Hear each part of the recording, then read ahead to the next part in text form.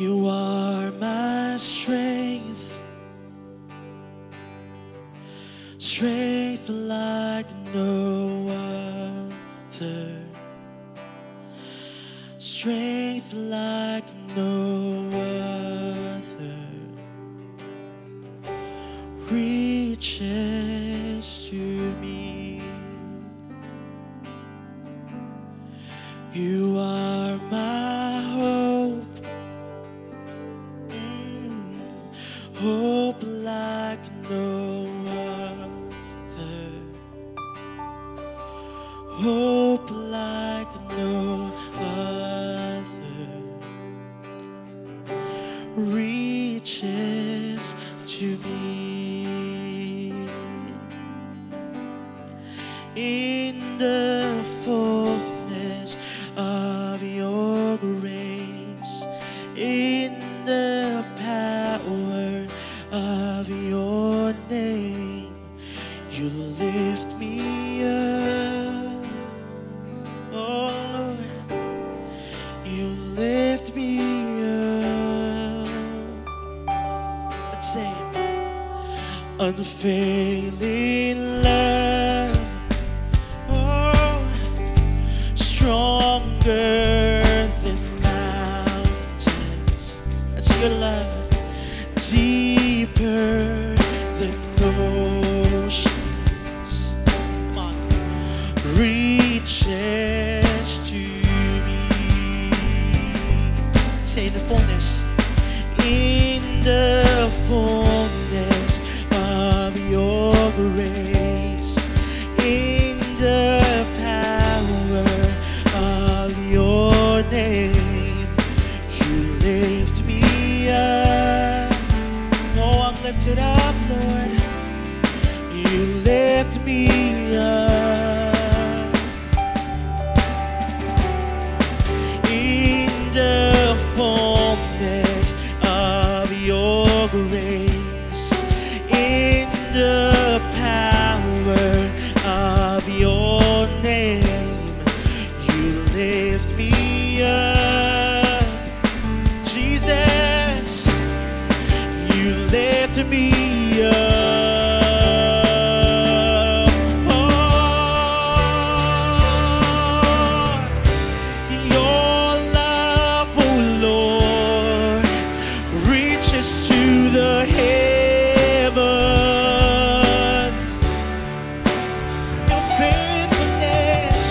Your faithfulness, come on, reaches to the skies. Your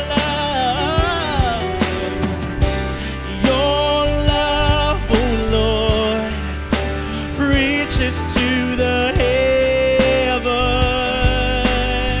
That's how loving you are. Your faithfulness reaches to the skies.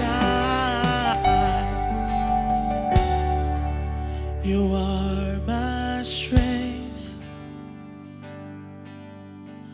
strength like no other, strength like no other, reaches to me. You are my hope. You are my hope,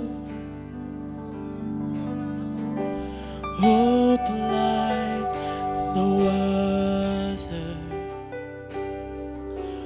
hope like no other, reaches to me. Good morning, everyone. How are you today? Today is the second day of June 2020 and it's Tuesday. Kumusta po uli ang bawat sa atin?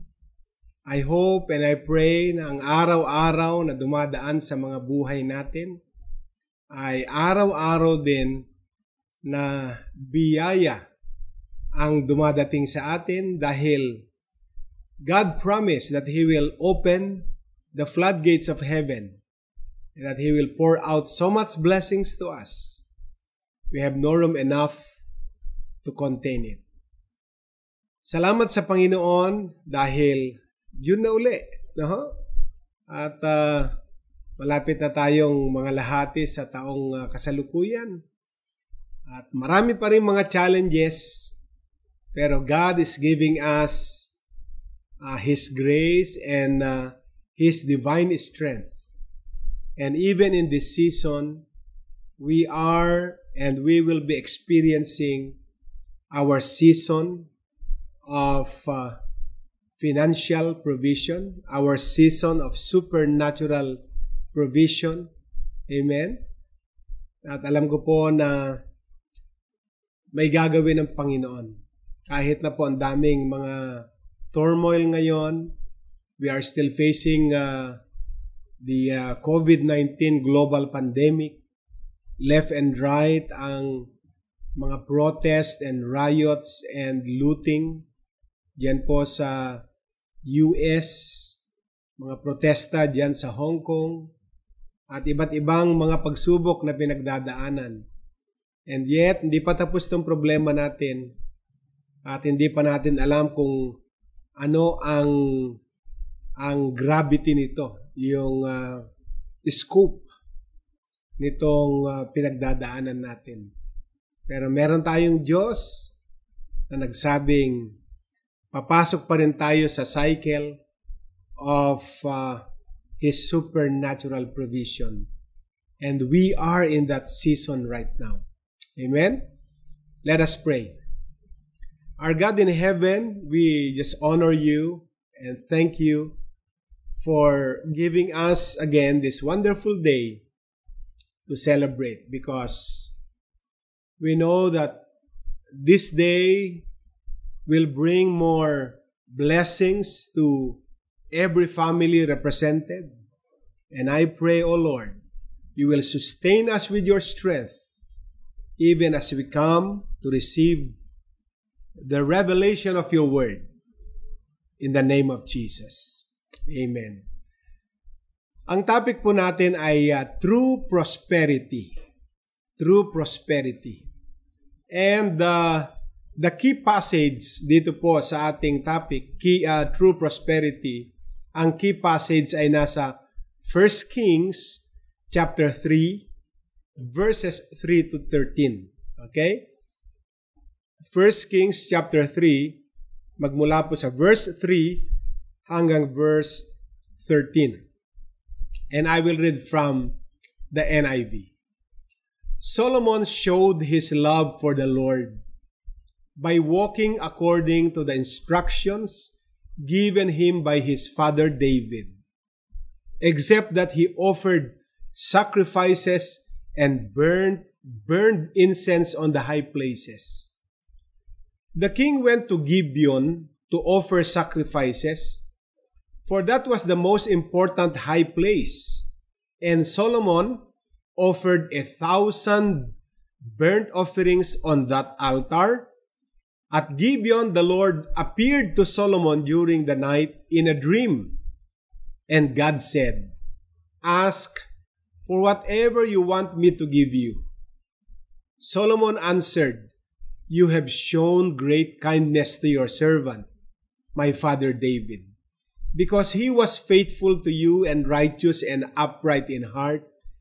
You have continued this great kindness to him and have given him a son to sit on his throne this very day. Now, Lord my God, you have made your servant king in place of my father David. But I am only a little child and do not know how to carry out my duties. Your servant is here among the people you have chosen, a great people, too numerous to count or number. So give your servant a discerning heart to govern your people and to distinguish between right and wrong. For who is able to govern this great people of yours?"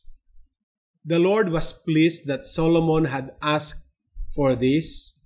So God said to him, "Since you have asked for this, and not for long life or wealth for yourself, nor have asked for the death of your enemies, but for discernment in administering justice. I will do what you have asked. I will give you a wise and discerning heart, so that there will never have been anyone like you, nor will there ever be. Last verse 4, verse 13, moreover, I give you what you have not asked for, both wealth and honor, so that in your lifetime, you will have no equal among kings. End of reading. Blessed be the reading of His wonderful word. So alam natin lahat, mga minamahal, na si King Solomon ay anak ni Haring David, King David. At siya ang nagmana sa trono na vacant, na iniwan ng kanyang tatay. So si Solomon ay naging king. At tignan ho ninyo ang pagkakasabi sa verse 3. Solomon showed his love for the Lord by walking according to the instructions given him by his father David.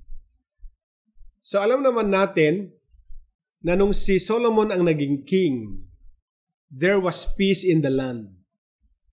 Kaya nga siya ang ginamit para i-rebuild ang temple, o i-build ang temple, I should say. Dahil hindi si King David ang ginamit to build the temple, dahil si David ay isang warrior. Ibig sabihin, si David ay tinalo niya muna, ginapi niya muna ang lahat ng mga armies, mga kingdom sa kanyang paligid, at nagkaroon ng kapayapaan sa buong Israel and Judah. And that was the time na nung panahon na ng shalom, ng peace, si Solomon ang pumalit at siya ang ginamit ng Diyos to build the temple. Ibig sabihin, mga minamahal, kaya nga Solomon is, the word Solomon is peace, shalom. And ano po ang naging paraan ng kanyang patakbo? Sabi niya, iniibig ni Solomon, ipinakita ni Solomon ang kanyang pag-ibig sa Diyos sa pamagitan ng paglakad, pagsasagawa ng mga instructions na ibinigay ng kanyang amang si David. So, makita natin na maliban sa magandang naging pundasyon niya, sapagkat ang tatay niya ang kanyang tagapagturo, tagapagbigay ng instructions kung paano niya pamumunuan ang buong lupain bilang hari. At ang makita kong kasunod ditong characteristics ni Solomon, except that he offered sacrifices and burned incense on the high places. Nung pumunta siya sa Gibeon to offer sacrifices, anong klaseng offering ang binigay niya? He offered 1,000 burnt offerings on the altar. At doon sa Gibeon, pagkatapos siya mag-offer ng 1,000 burnt offerings, nag-appear si Lord sa kanyang panaginip. At ang pangungusap ng Diyos sa kanya sa panaginip, hingin mo ang anumang nais mo at ibibigay ko sa iyo. Ganda, no? Kasi na-please na ni Solomon ang Diyos sa kanyang pambihirang alay. Libu-libong mga sinunog na mga alay, mga burnt offerings. Pag ikaw kaya tanungin ng Diyos, hingin mo ang gusto mo at bibigay ko sa iyo, diretso ka agad. Malamang ang mauna diyan mga material na bagay.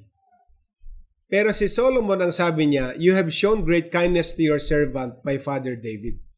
Ipinakita mo ng kabutihan mo sa aking ama. Yun, sapat na yun sa akin. Okay? He was faithful to you, righteous and upright in heart. Ang aking ama ay naging mabuting lingkod mo. Ang aking ama ay naging mabuting tagasunod mo. Tapat siya sa iyo. At ngayon, ipinagpapatuloy mo ang the same great kindness na sinimula mo sa kanya at ngayon ay dumadaloy sa akin na anak niya na nakaupo sa trono sa mga panahong ito. Ibig sabihin, pati ikaw may kamay ka sa paglalagay sa akin kung bakit ako naging hari. Sa verse 7, sabi niya, kaya ngayon aking Panginoon, since you have made your servant king in place of my father David. Sabi, ako isang bata lang. Hindi ko alam kung paano ko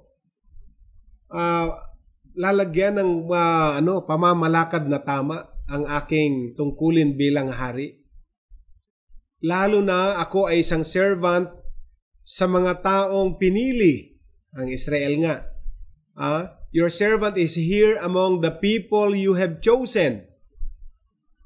A great people na napakarami na hindi mabilang. Kaya sabi niya sa verse 9, bigyan mo ako ng discerning heart para makapag-govern ako ng tama sa mga taong pinagkatiwala mo. At nang malaman ko kung ano ang tama at mali, for me to distinguish between right and wrong. At sino ba ang may kakayanang mag-govern, mamahala sa isang great people katulad ng ipinagkatiwala mo sa akin? So the Lord was pleased. Nalugod ang Panginoon sa pakiusap ni Solomon. Kaya sinabi ng Diyos sa kanya, verse 10, since you have asked for this, dahil ito ang hiningi mo, yung karunungan, paano ka mamamahala sa lupain at sa taong ipinagkatiwala sa ng Diyos. Sapagkat yan ang pinili mo, hindi mo pinili ang mahabang buhay, ang kayamanan para sa iyong sarili, hindi mo hiningi na ng ang kamatayan ng iyong mga kaaway, kundi ang hiningi mo sa akin ay discernment in administering justice. Ang discernment in administering justice ay katumbas ng wisdom, kaalaman. Kaya sabi sa verse 12, I will do what you have asked. Kasi ang unang sinabi ng Lord, hingin mo, bibigay ko. At hiningi niya ang karunungan. Kaya sabi naman ng Panginoon, dahil karunungan ang hiningi mo, hindi mahabang buhay, kayamanan, hindi ang kamatayan ng iyong mga kaaway, kundi wisdom ang hiningi mo, I will give you a wise and discerning heart. Bibigay ko yon, so that there will never have been anyone like you. At ang talinong ibibigay ko ay wala nang magiging katulad ng talino na meron ang sino man. Or ngayong panahon o sa darating na panahon. Moreover, sabi niya, I will give you what you have not asked for. At maging yung mga hindi mo hiningi, ay ibibigay ko rin sa iyo. So, ibibigay ko yung hiningi mo kasi yun ang unang pangako ko. Hingin mo kung anong gusto mo, ibibigay ko sa iyo. Humingi ka ng karunungan, ibibigay ko. At dahil karunungan ang inuna mo, hindi ang mga bagay pansarili, bibigyan na rin kita ng kayamanan. I will give you both wealth and honor so that in your lifetime, you will have no equal among kings. At sa buong buhay mo, walang pwedeng pumantay sa iyo sa pagiging hari mo. Okay? So, pinag-uusapan po natin, mga minamahal sa ating mga late tuners, ang true prosperity. At ginamit ko ang 1 Kings chapter 3 bilang mga key passage natin. Now, isalaysay natin ngayon ano ang napapaloob sa mga pinag-uusapan natin. When you seek God's first, or when you seek first God's kingdom, you will become a candidate for the last great wealth transfer. Okay?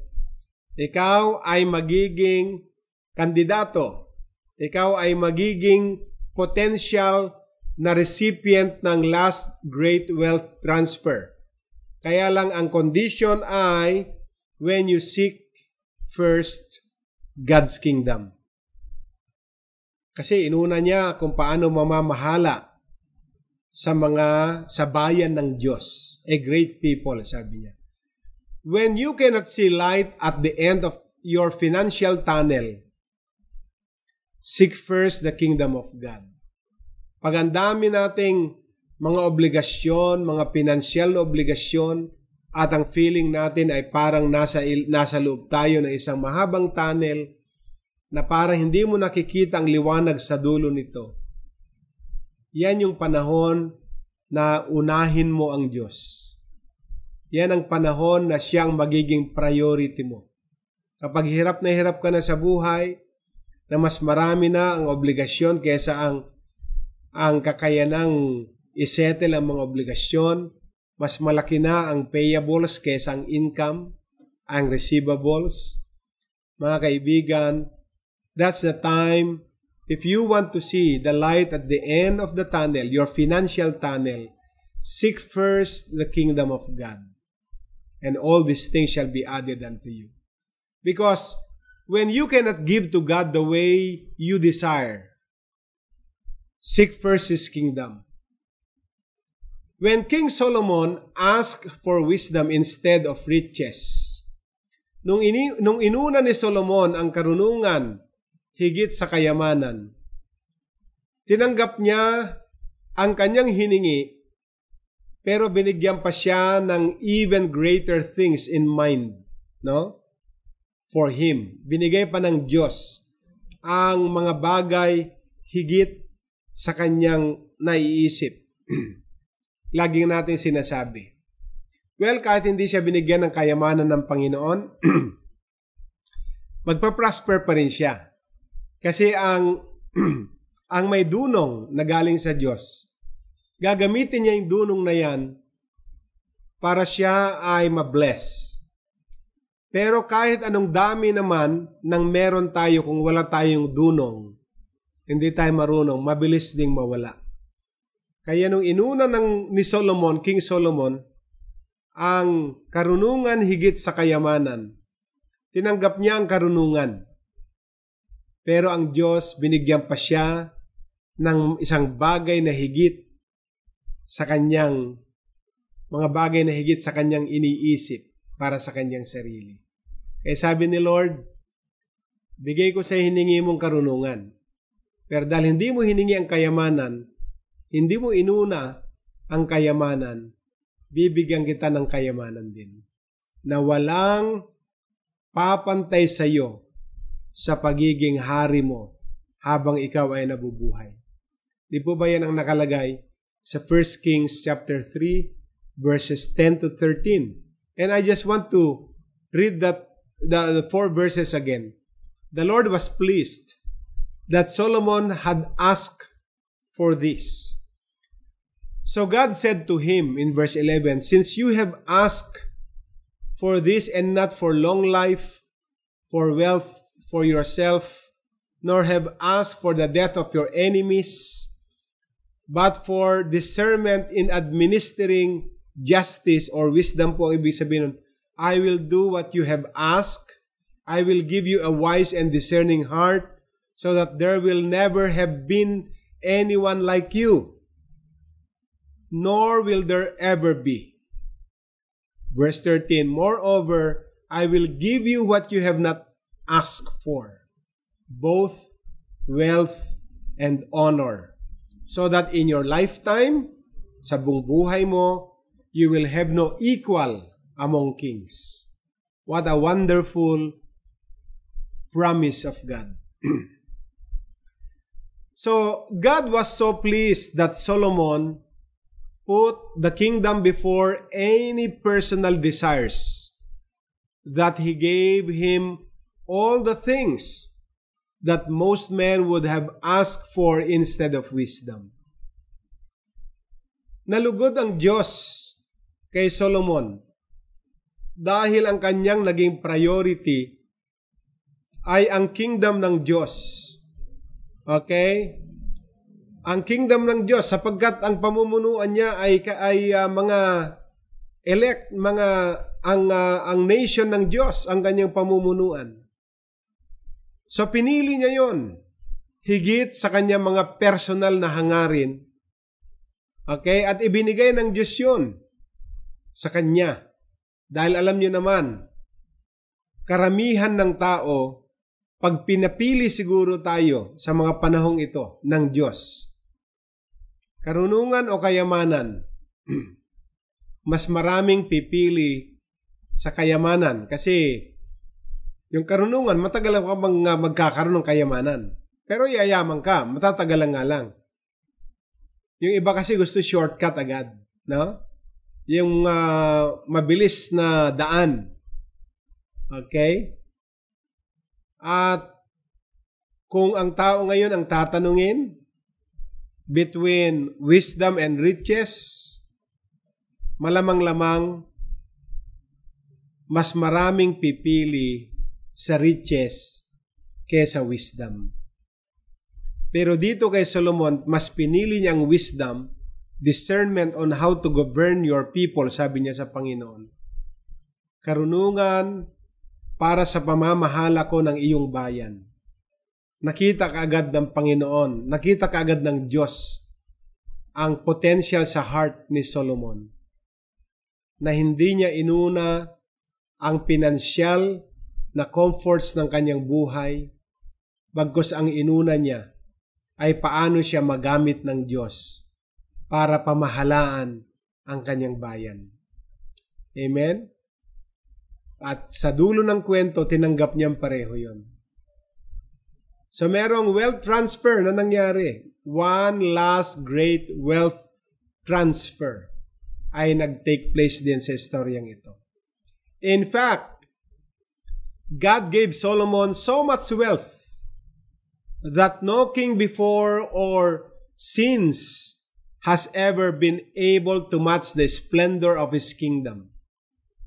At hindi lang siya binigyan ng basta kayamanan lang, binigyan siya ng matinding kayamanan. Nasa kanyang panahon, walang hari na pumantay man lamang o kaya lumapit man lang ang yaman kay Solomon. Walang kasing yaman noon at walang kasing yaman pagkatapos niya. So hindi lamang sa kanyang panahon, hanggang sa panahong ito, pag pinagsama-sama mo, kinompute mo ang kayamanan ni Solomon sa kanyang panahon, walang hari sa panahong ito na pwedeng pumantay sa kanyang kayamanang tinanggap mula sa Diyos. At anong nangyari? At ang sabi niya, at nagkaroon ng splendor ang kanyang kingdom. Nakilala si Solomon na napakatalinong tao. Okay? Kaya mababasa mo ang Proverbs. Ang tawag diyan ay Proverbs of Solomon. Talino ni Solomon ang Proverbs, ang kawikaan. Diba? At kung titignan natin mga kapatid, wala nang kasing talino at wala pang kasing yaman. Nako, nasa kanya na lahat, no?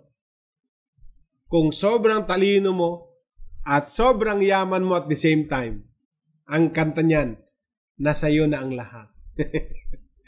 Yan yung kanta ni Daniel Padilla. Nasa iyo na ang lahat. Yan po yan. Kasi maraming matalino, pero hindi mayaman.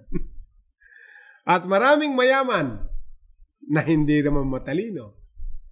Pero si Solomon, nasa iyo na ang lahat. Amen? Very rare po yan. At maaring hindi lang rare, baka nag-iisang istorya yan na napakatalino at the same time napakayaman. Okay? Tulad nga ng sabi ko, maraming mayaman pero kulang sa talino. At maraming matalino na hindi kasing yaman ng Haring Solomon. Remember this, promises are always dependent upon obedience.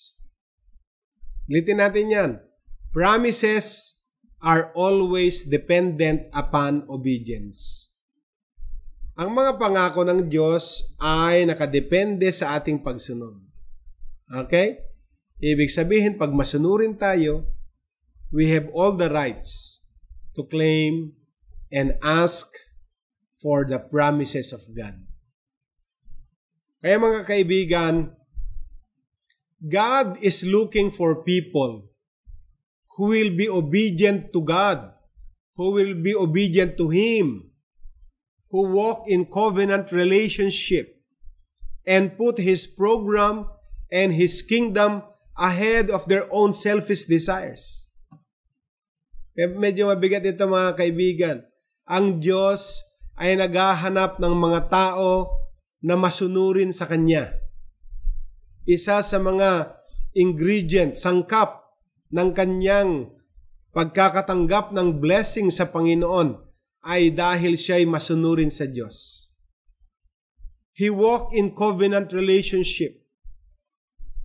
Sinundan niya ang lakad ng kanyang ama na kung paano naging man after God's own heart ang kanyang ama, ay nakikita din ang the same characteristics, the same attitude ng kanyang ama sa kanya. So Solomon walked in covenant relationship, and at the same time, he put God's program and God's kingdom ahead of his own selfish desires. Nauna ang programa ng Diyos. Nauna ang kaharian ng Diyos sa kanyang mga pangsariling kagustuhan. Prosperity is not the accumulation of wealth or material things of this world, such as expensive cars, luxury homes, jewels, and designer clothes. Hindi po yan ang prosperity. Okay, nais nating i-define ang prosperity ay hindi yung pag-accumulate ng kayamanan at lahat ng material things na nasa mundong ito. Hindi ho masama yan, may sasakyan, may magandang bahay, may alahas, may mga designer clothes, designer bags. Hindi ho masama yan. Pero yan po ang konsepto ng mundo patungkol sa prosperity. Sa mundo, pag nilagay ang kahulugan ng prosperity, prosperity equals luxury cars, okay, luxury homes, ano-ano pa yung mga pwedeng jewelries, expensive jewelries, expensive designer clothes and bags and shoes. Mga kaibigan, that is the world's concept of prosperity. But true prosperity is the abundance of God's blessing, both spiritual and temporal. Okay? Ang tunay na kayamanan ay ang abundansya, ang nag-uumapaw na blessing ng Diyos sa dalawang panig. Ang espiritual na biyaya ng Diyos at ang mga material na mga temporal lamang po yan, pero blessing pa din. Mas pahalagahan natin ang biyaya ng espiritual nating kalagayan. Pero mabuti ang Diyos kasi pag yan ang inuna natin, the abundance of God's blessings in the spiritual aspect, then God will give us as well the blessings, the temporal blessings of wealth and material blessings. It is total provision. Okay? Continual supply. And you can only enter into receive it as you walk in a covenant relationship with God.